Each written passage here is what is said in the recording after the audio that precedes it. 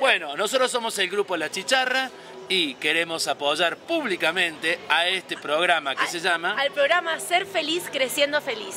Muchas gracias. Y en esta oportunidad venimos a Colombia con mis amigos, con los cuales hace unos años ya empezamos a transitar esta nueva etapa del grupo La Chicharra, que es el grupo con el cual fuimos invitados a Colombia. Lo conozco a Jorge Sosa desde el 97, del encuentro en México. Después en el 99 se hizo en Córdoba, Argentina. Lo volví a ver en Uruguay. Y bueno, lo volvimos a ver este año en Buenos Aires. Y bueno, somos parte de este movimiento que de alguna manera pretende replantear o ampliar el horizonte de las canciones para chicos.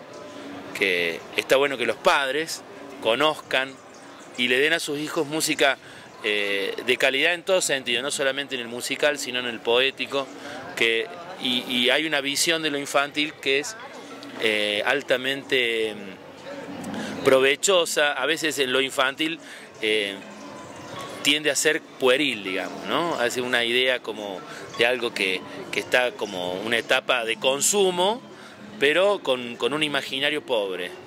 Entonces, por ahí la Chicharra plantea cuestiones un poco más profundas, de manera lúdica, pero profundas también. Sí, algo muy importante por ahí es que también somos docentes, hacemos música para niños y también laburamos en la sala con los chicos. Entonces por ahí vivimos el día a día de lo que está sucediendo con los chicos, con la nueva era y toda la cosa.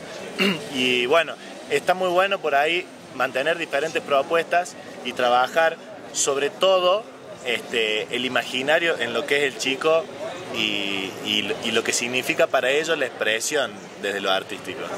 Entonces por ahí, bueno, dentro de la propuesta está mucho eso vinculado a cosas del diario, porque el nuevo disco que traemos ahora, él viene trabajando ya con 5 discos, pero el nuevo disco Cosas y Casos habla precisamente de esto, de lo cotidiano, de lo que pasa, de lo que nos gusta, de algunos casos particulares, de animales, hay de todo un poco.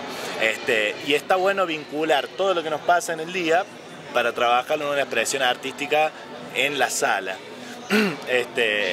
Es muy rico tomar de estos encuentros todo lo que uno puede aprender y todo el material que hay, y está muy bueno que esté en la casa, mucho más allá de que seamos los docentes que trabajamos en 40 minutos con los chicos en el colegio, sino que esté en la casa y que se vivencie en la casa, que llegue de otra forma.